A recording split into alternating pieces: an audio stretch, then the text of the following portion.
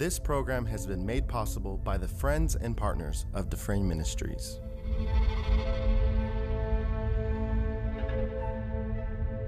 There's enough power in every sick room and in every hospital room to raise up that sick one. That may be describing you. Yes. You may be in a sick room. Yep. You may be in a hospital room. And I want to remind you, power is present. That power is there to do a work. Believe in what's present, not trying to get something, but notice that He's already made it yours. It's present right where you're at. Say, I receive that power. I receive that power. I receive it right now. I receive it right now. From the top of my head. From the top of my to head. the soles of my feet. The soles of my feet.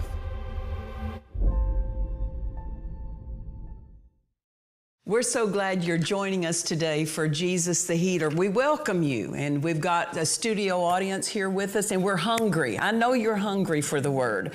So we invite you to become a student, because as you become a student, you can better be a doer of the Word. So get hold of your Bible, get a notepad, get pen, paper, and follow along with us. Make notes, and believe for God to speak to you, maybe even things I don't even say.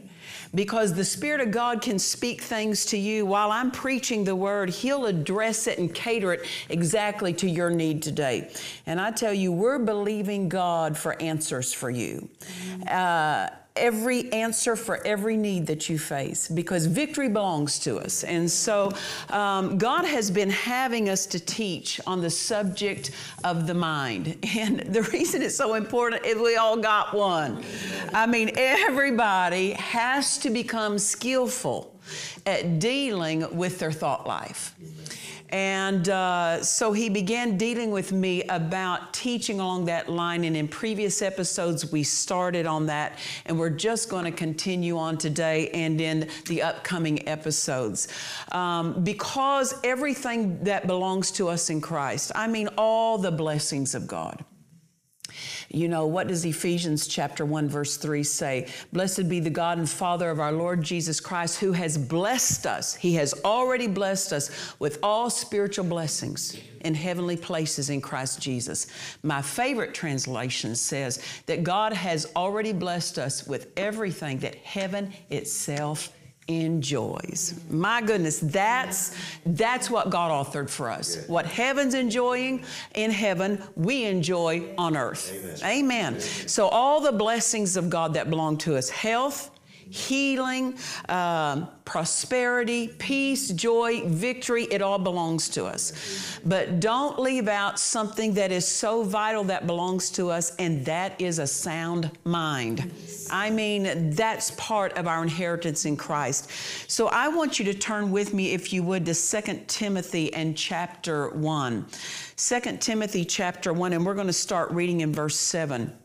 The Word helps us to think right. Because when we think right, we'll believe right. When we believe right, we'll speak right. And when we speak right, we'll do right. And then we'll receive right. Many times people are thinking, why isn't God giving me what I need, when He's waiting for our thinking to come in line with what we need to receive from Him? And so people are always, many times, they go God's direction of waiting on Him, but He's waiting on us to come into line with His system of thinking. And I'm so grateful for His Word, because His Word is His system of thinking. It shows us the thoughts of God. It is the thoughts of God, and it shows us how to think. The more we think in line with Him, the more we cooperate with Him. The less we think like Him, the less we can receive of what He's made ours. We need to come into His way of thinking. And that's what the renewed mind does. It lays down our own human, natural, carnal way of thinking to take on His higher way of thinking. And so as we think right, then we can flow and cooperate with Him in such a way that we can easily and freely receive all that He's already made ours. Amen. And so we want to see something here that in 2 Timothy chapter 1, verse 7, the King James translation says, "For God has not given us the spirit of fear." Notice this, God is not dealing with any of His children on the basis of fear. Right. If it brings fear into your life, God's not promoting that. God is not dealing with you and speaking to you. You know, sometimes people will have a fearful thought and they'll think, oh, maybe that's God speaking to me. No, He's not speaking to you on the basis of fear. God's not given us a spirit of fear. Fear is not His servant. And He doesn't use the spirit of fear. Notice, fear is a spirit. It's not simply a feeling. It's not simply an emotion. Now, don't misunderstand me. Fear can produce a feeling. Fear will enhance an emotion, but a fear is a spirit. And in today's society, listen, we have so many people, and it's a tragic situation, that are self-medicated just to function. I mean, they're going to the doctors, right? They're going and they're getting all kinds of prescriptions and help just to handle and cope with daily life. We're not called to cope with daily life. We're called to walk in victory. We don't just cope with fear and keep it under. We run it out. Amen. And God has not planned that we just cope through medical things. Now listen, I'm not against people getting help that they need. It's not that, but I'm just saying what God authored for us is not a mind that needs to be medicated. He offers us His Word that will bring us into the sound mind. And so as we grow in the Word and we become skillful with applying the Word regarding our thought life, then we can walk free from the things that used to trouble us in the thought life. We can live with a trouble-free mind. Now, listen, don't misunderstand me. As Christians, thoughts are going to come. Because you're a Christian doesn't mean that the devil's going to leave you alone in the thought life. That's Satan's arena. He's going to launch all kinds of attacks in the thought life. But the thing is, the renewed mind knows how to respond to wrong thoughts. It knows how to answer wrong thoughts and forbid wrong thoughts from gaining entrance into our thought lives. So a sound mind doesn't mean tests don't come. A sound mind means we know what to say to a test. We know how to handle wrong thoughts that come. And so it says again in 2 Timothy chapter 1, verse 7, for God has not given us a spirit of fear. But then it goes on to tell us what He has given us, the spirit of power, of love, and a sound mind. Now listen, you know, you have to use your faith to walk in love. I mean, because when you feel like responding in a way that isn't love, by faith you say, no, the love of God's in me and I'm going to let that dominate me. So I'm going to respond based on love that's in me. The power of God, it's available to you. It belongs to you. It's a flow that is part of the Christian's weaponry. It's a part of our blessing, is the power of God, but we access it by faith. Well, even so, you walk with a sound mind by faith. You have to exercise your faith to have a sound mind. Why is that? Because the enemy brings all kinds of thoughts to try to draw you out of soundness. So it says here in Timothy, Paul was writing to Timothy, and he said, God's not given us a spirit of fear. So we know this, that Paul was helping Timothy. Timothy, who is this precious man of God who traveled and was an assist to Paul, he even had to deal with the spirit of fear. And Paul is teaching him, God's not behind that. It's a spirit of fear. So people are self-medicating to deal with depression, oppression, panic attacks, anxiety, all these kinds of things. And they're very real because they come from the enemy who walks about seeking to devour. Right. But the thing is that although worry, doubt, fear, anxiety, panic that people medicate for, all of that comes from the spirit of fear. Yes. So learn that when those things try to come, learn to deal with them. Use your faith. Use the Word of God. Amen. Amen. Don't just accept, just because it comes to your mind doesn't mean it came from your mind. Right. Now that's a big key for people to understand, because so much of the time they think because a fearful thought comes that it came from their mind. I want you to know God's given you a sound mind. Fear didn't come from a sound mind. Thoughts of fear did not come from a sound mind. It came from an outside source, which is the enemy.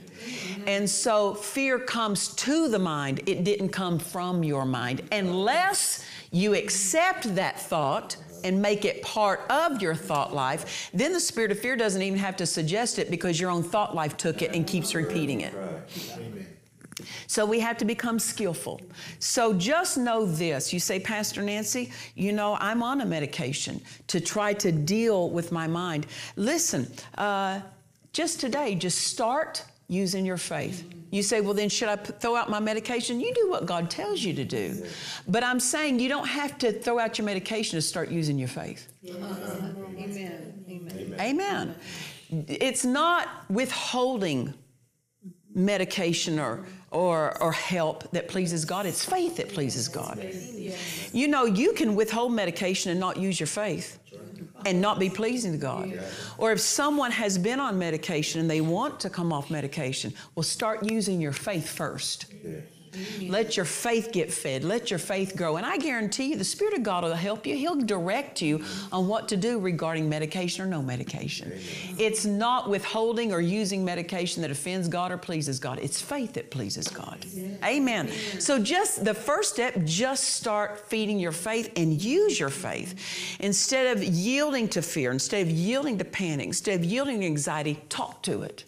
Yes. And you say, well, Pastor Nancy, it doesn't seem like anything changes. It doesn't matter. You keep talking to it. That's right. You know, I was listening to a minister talk about, and it was real interesting to me because it showed another side of ministry.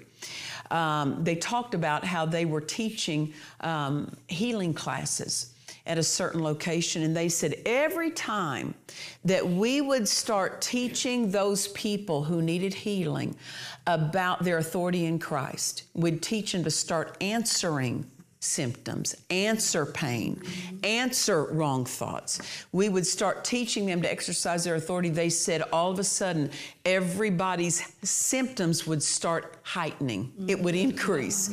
And people would seemingly get worse. Well, what is that? The devil's trying to dupe them and trying to make them think their authority doesn't work for them. That's right. But I tell you what, you just keep using your authority. Now, you know about the story of Shadrach, Meshach, and Abednego. What was it? I mean, the King Nebuchadnezzar said he gathered together all the leaders and all the nation that day and said that, you know, he had set up this false image of himself and he was going to have everyone to bow and worship that. Well, Shadrach, Meshach, and Abednego, who had a covenant with God, they were leaders in this nation. They were held there, you know, they were carried there as slaves, and they were trained and educated, and they became leaders in the nation. But they said, we're not bowing. And so the king said, if you don't, you're going to be thrown into the fiery furnace. And they said, we're still not bowing. Well, what did the king do? He said, turn up the fire. Notice when they stood their ground, the fire didn't go down, it went up. What does that mean? Symptoms, circumstances heightened. Why? Because the devil's trying to frighten them off of their stance of authority. But what did they do? It didn't matter to them that the symptoms got worse. The fire got hotter. The thoughts got more intense. They just were unswayed. That's what wrong thinking comes to do, to sway you from right thinking. That's why troubling thoughts come. That's why thoughts of fear come. That's why thoughts of doubt, thoughts of worry come. They're trying to sway you off of right thinking. And so the devil will use circumstances around you, things you can feel, things you can see, things you can touch, to try to adjust the way you think. So what did Shadrach, Meshach, and Abednego do? They said, well, we're still not bowing. I mean, you turned up the furnace, good for you, but it doesn't change us. Don't let the circumstances change you. Don't let the circumstances change what you believe. Listen, you believed you were healed before symptoms came. Believe you're healed after symptoms come. That's all it means. You believed that peace belonged to you before worried thoughts came. Believe peace is still yours when worried thoughts come. Just don't change. Don't come off, don't be swayed. Don't be swayed off of the word. Don't be swayed off what God said. And that's what happened with Shadrach, Meshach, and Abednego. They refused to be swayed. And you know what? They went into a furnace that was 7 times hotter than it had ever been heated before. And what did that show? It showed this: no matter how hot it is, God is greater than how hot it is. The deliverance was still theirs. You know what really, to me, when I think of that passage, Shadrach, Meshach, and Abednego, their confession and their stand was so bold and so certain, so assured, that it made the king question the ability of his furnace. I mean, it made the king question. They were awfully certain. Maybe I better do something different. Whenever the devil starts increasing, it's because he's questioning. Don't you question God, but the devil is questioning his ability. Listen, your authority is greater than anything the devil tries to work. Amen. And so whenever that minister said, when they were teaching that healing class, that's what would happen when they would teach people to take their stand, use their authority on the word, exercise their faith, that the symptoms would get worse in the people. Why? The devil's trying to dupe them, trying to sway them off the truth they just heard. Amen. Why? What's the word say? That when the word is sown, the devil comes immediately to steal that word. Amen. Why? He's a thief. He comes to steal, kill, and destroy. He's got to steal that word out of you so that he can kill and destroy. He can't kill and destroy when the word's in you, when he can't steal the word out of you. And that's what happens as circumstances come, feelings come, things are heightened in the negative direction. Well, don't you question God, don't question the word, don't question your authority, question the circumstances. They're the ones that are changing. You know, the Bible says God never changes. Jesus is the same yesterday, today, and forever. Why? Because when you're right, you don't have to change. Right? So when things are changing around you, it shows you that they're not anchored on what's right, because they're changing. You anchor yourself on the word. It's unchanging. And don't let what changes around you change you. It's simple, but this is what the devil seeks to confuse us about, because he tries to get us to adapt to what's around us instead of us standing our ground and demanding that everything around us come in line with the truth of the word. So what do? You just hold to the word. What did Shadrach, Meshach, and Abednego do when things were 7 times hotter? That furnace got 7 times hotter. They just kept saying. They didn't even say something different. They didn't call a prayer meeting. They didn't start fasting. They just held to the statement that got the fire hotter. What got the fire hotter? We're not bowing. We're not bowing to this. And that was a statement that prompted the king to heat that furnace 7 times hotter. So you say, Pastor Nancy, when things seemingly get worse, do I do something more? You just keep doing the thing that made it get worse. What made it get worse? Your statements of faith. You standing on the word. Your right confession. Just keep confessing it. Now, if you need to do something additionally, the Holy Ghost, look to Him. He'll lead you. He'll guide you. But what happened when the Shadrach, Meshach, and Abednego were thrown in the fiery furnace? The word showed up. What was Jesus, the Son of God, the living Word, showed up. Amen. And there was no hurt. That which intended, the outcome was different. It intended, of course, to immediately burn them up. But I so appreciate that for those who would doubt or question the validity of the miracle, they can't say that the furnace didn't work, because the Nebuchadnezzar's troops, his military men that threw them in the furnace, got burned up just getting near it. That's right. Amen. But yet Shadrach, Meshach, and Abednego watched their guards be burned, but they didn't question that God would keep them. That's right. They still didn't get burned. Listen, when the guards were burning up, Shadrach, Meshach, and Abednego weren't. That should have been a sign to Nebuchadnezzar. Something's up here. There's something to what these men are saying. And he went ahead and threw them in. And he saw them up and walking in the furnace. Notice this, they didn't quit moving. That's right. Faith is a movement. Faith is always continuing to go forward.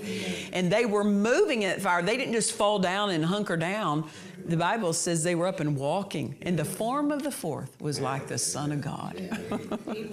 So you can see the strategy of the enemy in that. When you have the right words in your mouth, he's the one that questions what he sins against you. Yes. And so he will cause things to be heightened. And that's what this minister was talking about, that people, when they started taking their stand. So, because listen, if we've opened the door to the devil, now Ephesians chapter 4, verse 27, Paul was writing and he said, neither give place to the devil. Notice this, the devil can't take a place in you. Amen. That's right. Amen. He can't take a place. That's right. Amen. Circumstances can come against your life, but just because they come doesn't mean they have to get in. Yes. Yes. And so Paul said, neither give place to the devil. So the only way the devil can get a place in us is if we give it to him. That's right. How do we give him a place? We think wrong. We speak wrong. We don't have actions in line with the word. We turn over the enemy's thoughts in our minds. We accept them as our own. That's giving the devil a place. How does the devil get a place in your thought life? Listening to him. By listening to him. When you can't keep the devil from talking, but when he starts talking, you start talking. And you start answering based on the word. Amen. Hallelujah. At times when God wants to minister to someone, I can sense a healing anointing that comes into my hand. Well, just a moment ago, that flashed into my hand. So I want to take the time right now, and I want to allow him to minister power to you. So I speak to those that have been harassed in your mind, those with that you felt like your mind isn't your mind anymore. I want you to know God has authored a sound mind and it still belongs to you. No matter if you opened the door to the devil, you can close the door to the devil. You might have taken the enemy's thoughts that he suggested. You might have taken thoughts of fear, thoughts of worry, thoughts of doubt, thoughts that have brought depression and oppression. But just as you took them, you can get rid of them. Amen. How do you get rid of them? You say, I refuse that thought. That's not my thought. That's not my thought. Satan, that's your thought. I'm not taking that thought anymore. And then you speak what the word says. Amen. You answer those thoughts with the word of God. And so I speak to those who you've been on medication for years. Listen, as I said, you follow God on what to do about that. But today, use your faith. Amen. Tomorrow, use your faith. Amen. The day after tomorrow, use your faith. Amen. Keep using your faith. And I say to those who are addicted to medication, I speak for that addiction to be broken in Jesus' name. Every bit of that addiction, you take your hand off of them in Jesus' name, and you walk free in the name of Jesus from that addiction that has held you in that place, because victory belongs to you. And it doesn't matter how long you've struggled with something, your victory doesn't become less yours. Amen. You know, the woman with the issue of blood spoken of in Mark chapter 5, it says that for 12 years she suffered. And notice this, it said that she suffered many things of many physicians. The physicians weren't the enemy. They were trying to help her. Physicians, they're not the bad guys. She was going to them for help, but their help wasn't the help she needed. That's all it means. Sometimes you get beyond the help of men. And even if you're not beyond the help of men, the help of God's still available to you. You don't have to wait until men can't help you. Look to God as your help every day. But here she had looked to the help of men, and they tried to help her, but it only brought more suffering. It didn't bring help. And I so appreciate this woman with the issue of blood. Because she had a flow of blood under Jewish law, she's not supposed to be out in public. It's against the Jewish law to have a flow of blood and be out in public because they don't want contagious type situations working. And so it was against the law for her to be out, but she so decided, I don't care that I've been this way for 12 years. I don't want to keep being this way. Amen. And she got up and she got out of the house and she went to the place where help was. Amen. What was help? Jesus was out among the people. She found him. Yes. Find the place where help is. Yes. Programs like this bring help. The word that's preached, the message like this brings help. Just because it has been maybe a certain way a long time, it doesn't have to keep being that way. Amen. I tell you, I don't care how many years. And just you say, well, Pastor Nancy, I've missed it so many times. So what? That qualifies you for a Savior. Amen. And you got one. And the devil will try to push you down, and because you missed it, he'll try to push you under, like you have to suffer a measure of defeat because you've missed it. Listen, you have a Savior that redeemed you from defeat. And so I tell you, you can walk free. You can be free. And I believe for you to be free. And you say, well, how do I cooperate with that, Pastor Nancy? While you don't feel normal yet, while you feel wrong things or hear wrong things, start saying, thank God I'm free. Thank God I'm free now. I'm free right now. I'm free right now. That's what faith does. It doesn't talk about what it has. It talks about where it's headed. You don't talk about the symptoms or the difficulty you're in. Faith doesn't talk about the problem. Faith talks about the answer. So call yourself free right now. Listen, we're going to do some more teaching. We're teaching out of the book, A Sound Disciplined Mind. We want you to get hold of your copy. You can contact us at dufresneministries.org. Get it into your hands, feed on it. It will change your life. And I want to remind you, Jesus is the healer. God bless you. To watch or listen to today's message and other messages by Nancy Dufresne, visit dufresneministries.org. God offers you His thoughts. Take them. This life-changing book by Nancy Dufresne, A Sound Disciplined Mind, will instruct you on how to do that. God's Word will reach into your everyday life, transforming it. It will lift you from the commonplace into the supernatural. Order this book now at dufresneministries.org.